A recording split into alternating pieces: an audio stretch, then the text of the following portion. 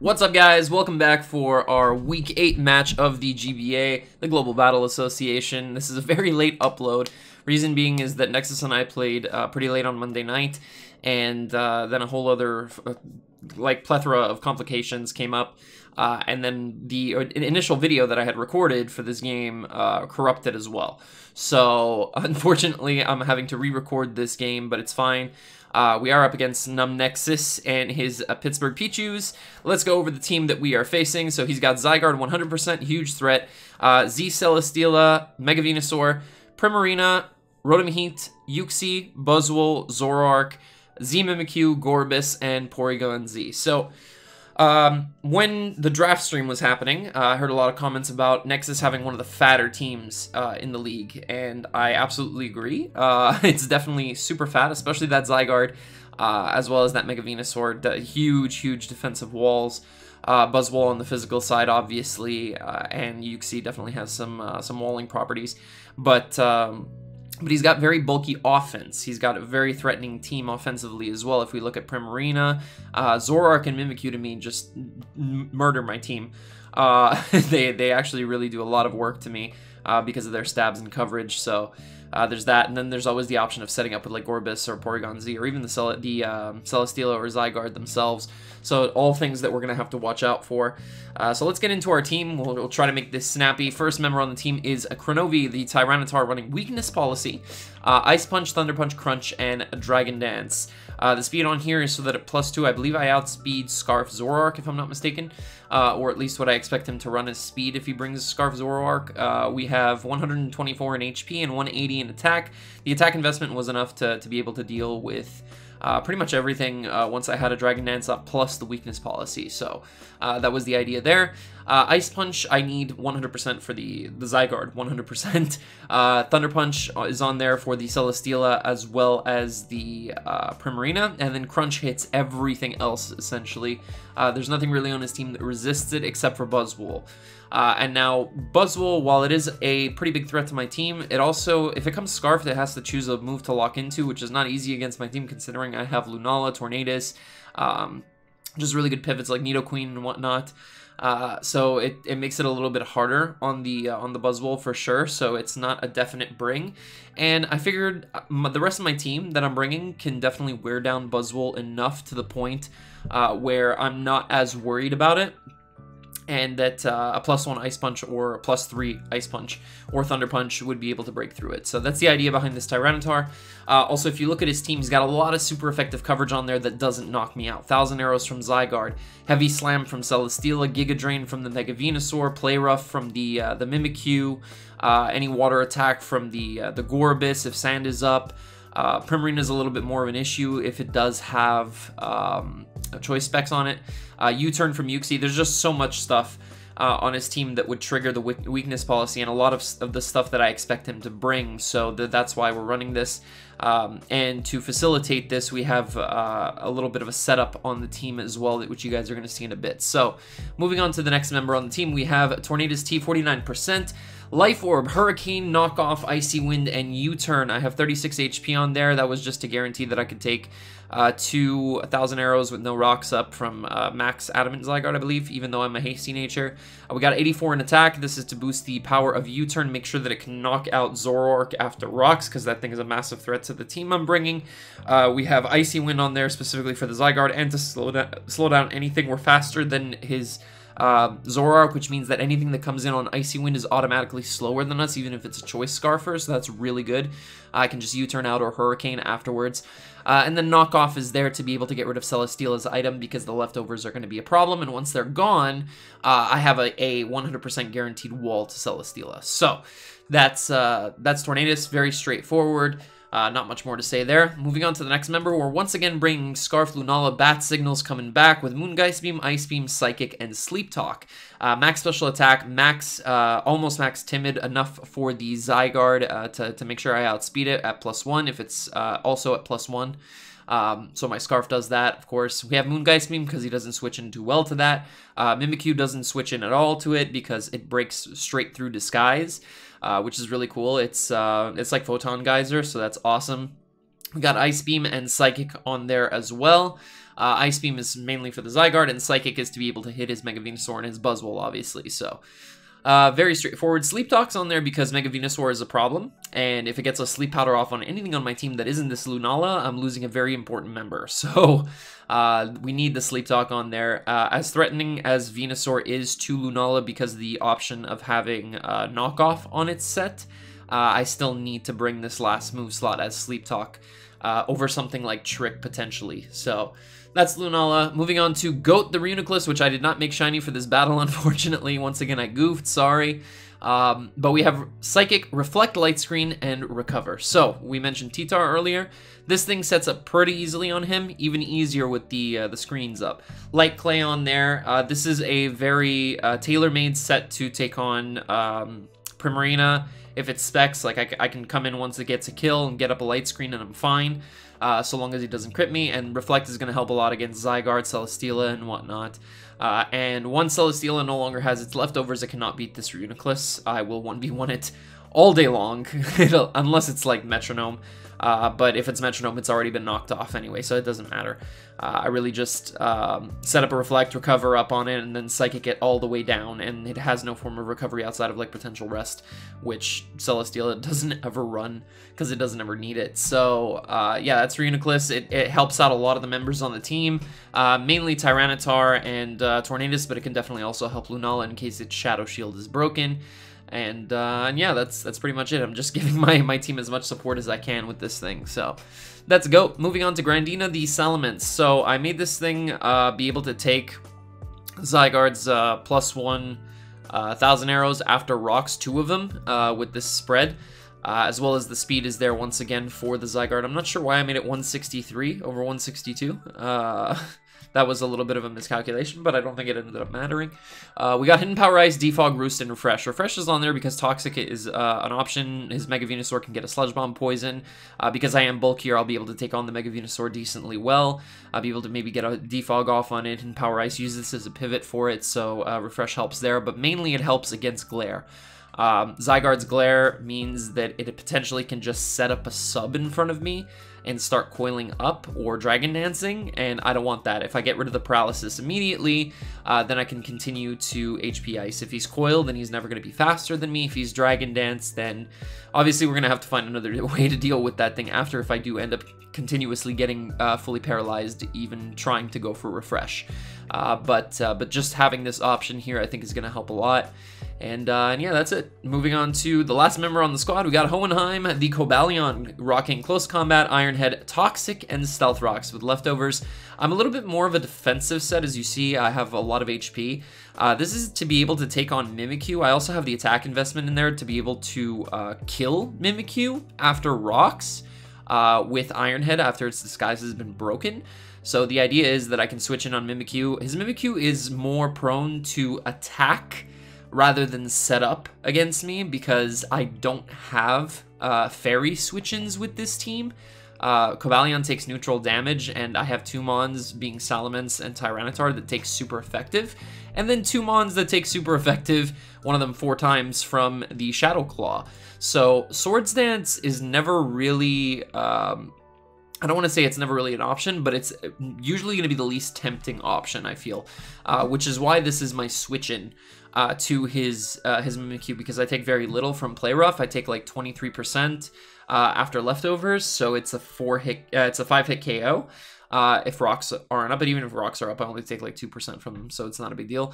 And the speed on here is, of course, for the Zoroark, because we have Close Combat. Zoroark's a massive threat to this team. Once again, we bring the 2 Psychic types, so Dark type coverage is going to be insane. Life Orb Torn doesn't take hits well. T-Tar is going to get blasted into the next dimension from a Focus Blast if it hits, and Salamence doesn't want to take those Dark Pulses either, so very scary for my team. I can't really switch into it. Cobalion's really the only thing that can come in on a Dark Pulse, assuming he doesn't predict it and goes for Focus Blast or Flamethrower. I can come in, get a boost from his Dark Pulse, and then just Close Combat him and knock him out. If he's Scarfed, he won't knock me out in 2, and if he's not Scarfed, he's going to die to the Close Combat, assuming no Sash. So that's that, and Toxic is on there mainly for the Zygarde. If the Zygarde feels like it has a free switch into me, I can always go for Toxic the turn it comes in, and if he chooses to go for 1,000 arrows, good for him. If it's banded, then obviously that's going to hurt. If he's not banded though, if he's just like a sub Dragon Dance set, or if he's just plain old Dragon Dance, then I can go for Toxic and then go into Salamence on the 1,000 Arrows, maybe die to a Stone Edge or an Outrage after, if he chooses not to set up again, and then I can get in my Reuniclus and get up a Reflect. And as long as his Zygarde's on a timer, we're pretty much good to go. So that's the entirety of the team. That's the squad that we're bringing for Nexus this week. I do want to preface two things. One, I want to apologize to you guys and to Nexus for getting this up so late. Obviously, I did explain that there were a lot of factors out of my control, unfortunately, and due to the time that we played the game, it made it a little bit tougher as well. Also, apologizing to Nexus for not being easy to schedule with this week. I made it kind of tough on him because I said that I would play on a certain day, and then I didn't end up being able to play on that specific day. And then we just kept pushing and pushing and pushing back, and we ended up playing on Monday. So made it tough for sure. It's kind of on me. I'm going to put the majority of the blame on me on this one, not my opponents. So I do apologize for that. And yeah, that's pretty much all I wanted to say. I just wanted to apologize for those things. Also, Nexus was one of the first YouTubers that I watched. I did mention this at the end of the last video if you didn't catch that. But Nexus was one of the first Pokemon YouTubers that I watched. And it is an honor to be playing him. And I do wish him good luck and have fun, my friend. But let's get into the match and let's see what Nexus brought for us. So he's got Zoroark, as expected, Primarina, which punches holes, Mega Venusaur, Celesteela, Zygarde, and Mimikyu. So literally he brought the 6 that I sort of expected to come. The only one that was sort of questionable for me was the Venusaur, because it allows me to be able to do a lot against him. For example, get in my Reuniclus and get up screens, get in my Lunala and just Psychic him, as his only immunity is the Zoroark. He always has to be careful of the potential Moongeist Beam or Ice Beam coming out on that turn, and it also gives me Torn rather reliably. I considered putting Volt Switch on Cobalion to help that out, to get me out against the Venusaur, but I figured that the most likely switch into Cobalion was going to be the Zygarde, if it did in fact come, which it should have. So I decided to go with Close Combat and Iron Head instead, and Toxic to be able to cover the Zygarde. So definitely the last mana, not the last mon, but the only mon on his team that I didn't expect to come was Mega Venusaur. I felt like he had better offensive options against me. Maybe as a defensive wall made a lot more sense. He needed to stop sort of my T-Tar, maybe my my Mawile from being able to absolutely wreck through his team. So definitely makes sense in a way. But yeah, that's the team he's bringing. I'm looking at this team and I'm thinking I can lead with Torn very easily. If Primarina specs, I'm going to knock it off turn 1, and I'm going to get rid of those, and that's going to be good for me because he's not going to be able to kill me with any one move, and I'll be able to U-turn out after or hard switch, and then the specs are gone, so we're all good. We can go into either Lunala or Reuniclus and be able to take its next hit very well, unless it's rocking Shadow Ball, then it's going to be a little bit more of an issue, obviously. But definitely good for me. The Zoroark, obviously, if it's Scarfed, it can U-turn out first. If it's lead matchup, he doesn't know if I'm Scarfed, he might not want to risk that. So that's really good there. Venusaur obviously is scared out immediately. Celesteela I want to knock off as early as possible. Zygarde I can just go for an Icy Wind. But Mimikyu as a lead is definitely something that I want to cover, because if I can get off a U-turn on it immediately and break its disguise, we're looking super good for the rest of the game. So that's what I'm going to do. I'm going to lead off with Torn here, as Nexus is going to challenge us, and as MV would say, this may or may not be his first mistake. We're going to send out Torn, and Nexus is going to send out his Mimikyu turn 1. We see Cumrag come out. And like I said, I'm just going to U-turn immediately. I'm thinking here he's not going to want to get his disguise broken, but we're going to get initiative on whatever he goes into. So he's going to switch out. He's going to go into Primarina on the U-turn. It's going to do about 15% to this thing. And we are going to get in our Lunala, because no one move that Primarina can go for can knock out Lunala with Shadow Shield. If it's Specs Shadow Ball, it'll do about a max of 83% to us. So I'll be able to get off 2 Moongeist Beams, assuming this thing has any speed and not full HP. I can 2-hit KO it from here. So I'm going to go for the Moongeist Beam, and it turns out that he actually is max HP. So it is a roll to kill, potentially. It's a roll in my favor, but especially after this damage. But it's still a roll. He goes for Moonblast. Had he gotten the special attack drop here, it could have been a little bit bad, but he does not. And I'm going to be able to go for another Moongeist Beam here. So he's now going to go into his Celesteela. Turns out that this thing is max Fizdef and not max Spidef. So this Moongeist Beam is actually going to do a considerable amount of damage. It's going to do about 40% to the Steela. And we're just going to get off this attack here. Bring him down to about 60. He's going to get some leftovers, so we do see that he's lefties. And we're just going to go for another Moongeist Beam. If he decides to protect, so be it. But we're going to try to wear this thing down as much as possible. Put it in Cobalion close combat range, potentially. Even in range of Torn's Life Orb knockoff later. Or T-Tar's Thunder Punch is definitely an option as well. So he's going to bust out the Toxic here. I'm thinking, okay, he could be Heavy Slam, Toxic, Leech Seed, and Protect. If he is Protect, then I'm going to take another round of Poison, unfortunately, here. But then he has to switch into a Moongeist Beam again. So I'm just going to go for another one here. And it turns out he actually does not have Protect, or he didn't click it. I'm not sure which of the two. But we are going to knock out the Steely here by turn 5, so this is already really good. We have a lot of damage off on the Primarina. It's about a 40%. We have some information about his team because his Celesteela is gone, and so is, well, his Primarina is at 40, which means if his Zoroark comes out as Primarina and it's at full, we'll know. So here comes Mimikyu. I'm going to pause right here. And I'm going to switch out, as you can see. I'm going to go into Cobalion on this turn because I'm debating. I'm looking at his team. Like I said, Celesteela is gone. Primarina's at 40, so this could be the Zoroark. Considering that it's very unlikely he would disguise his Venusaur or his Zygarde as Zoroark, I don't see why he would. The most likely candidate is Mimikyu. And it makes a lot of sense, because it's something that, as a Zoroark, he can catch my Cobalion, potentially, or just my switch into Mimikyu in general. Just be able to catch it with a coverage move, for sure. So I'm going to switch out here, and I'm going to go into Cobalion, and we're going to get it in here. If he goes for a Play Rough, I take very little, and I'll be able to get up my rocks, or go for a Toxic, either or.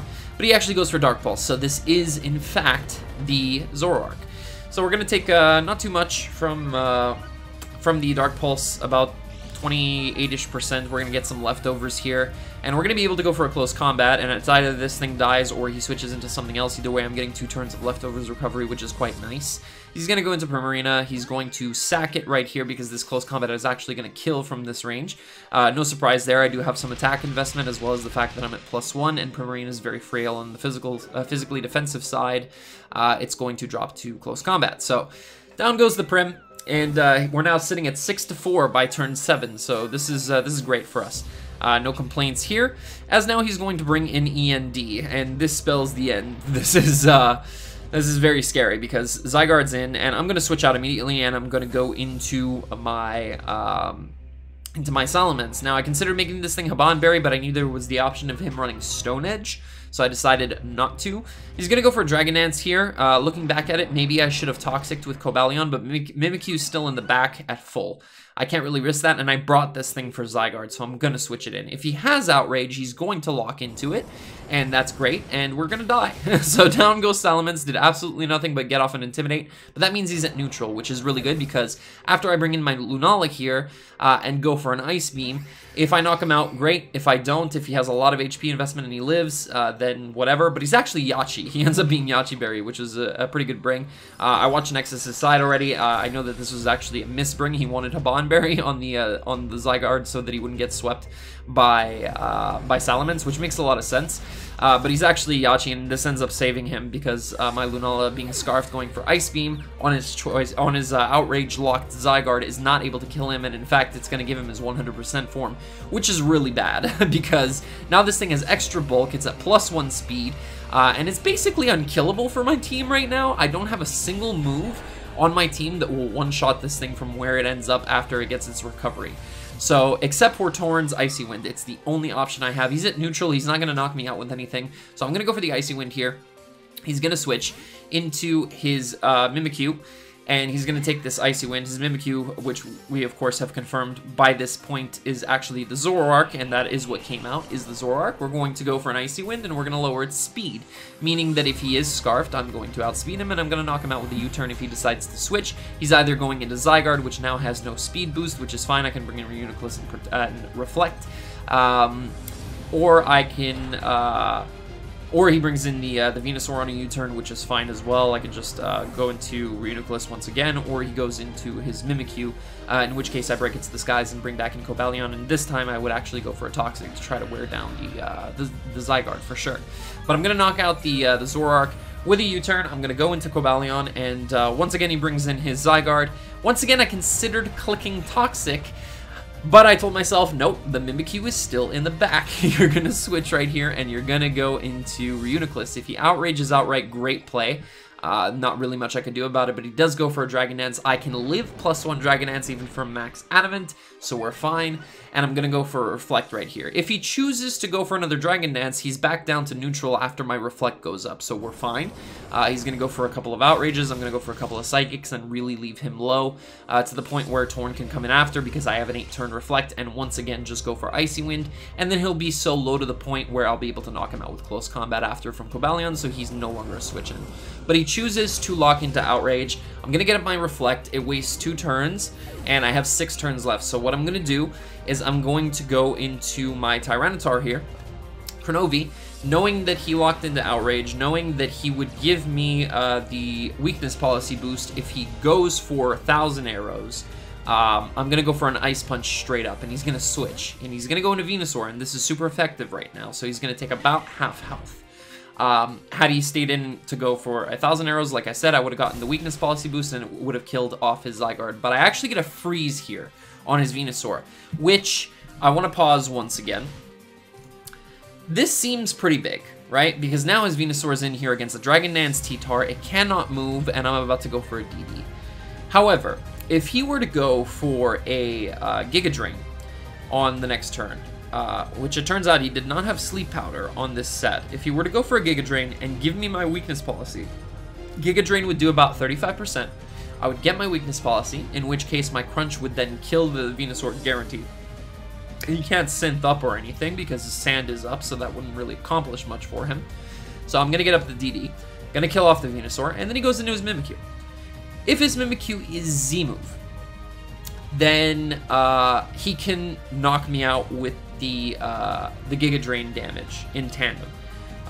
Potentially. There's a chance that I would still live because of the Reflect.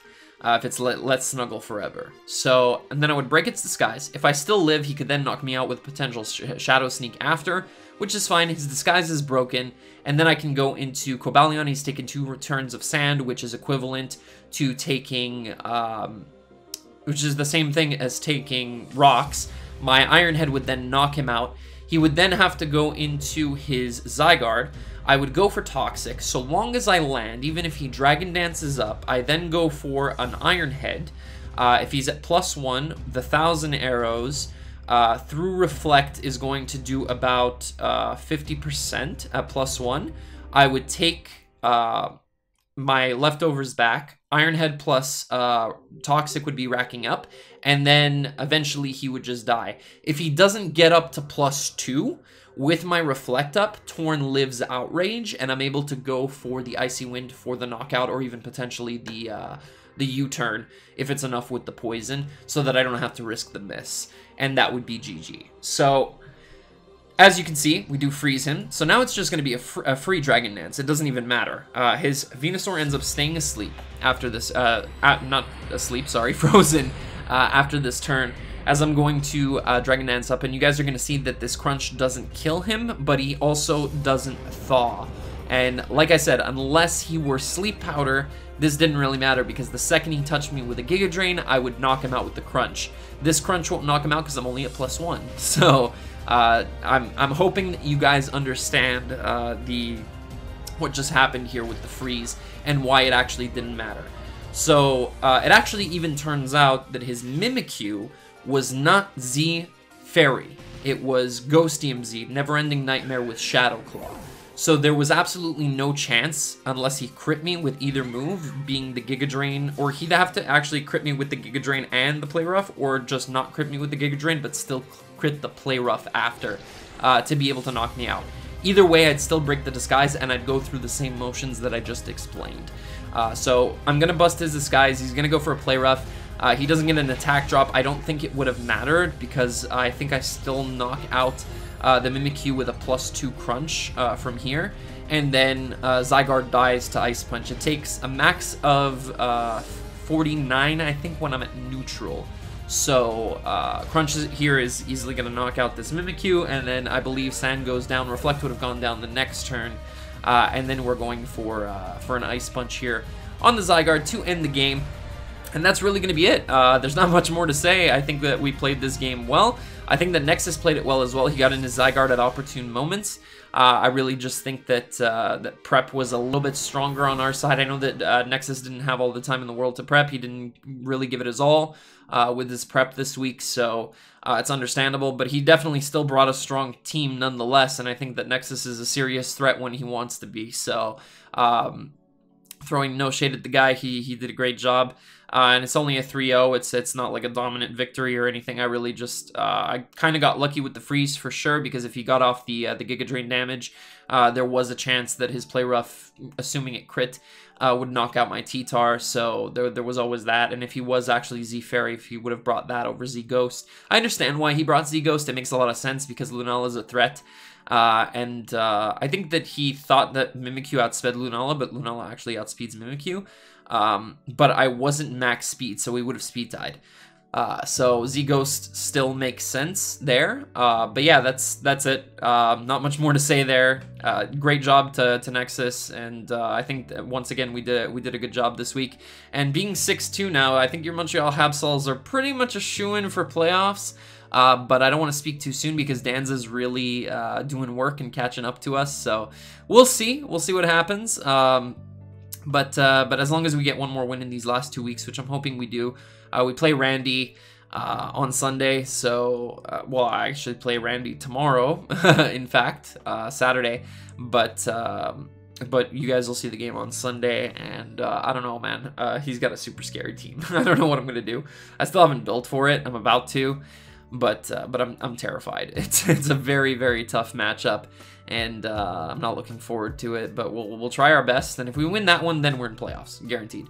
There's no way that Danza could pass us. And as it stands right now, I'd have to lose my 2 games, 4-0, and Danza would have to win both his games, 1-4-0 and 1-5-0, to pass us in standings. And there's only 10 weeks this season as well, so that would be the end of the season. So I think that that's unlikely to happen, but I'm still going to try to keep it so close that it doesn't happen. Like, if I'm going to lose to Randy, I'm going to try to lose only 1-0 or 2-0.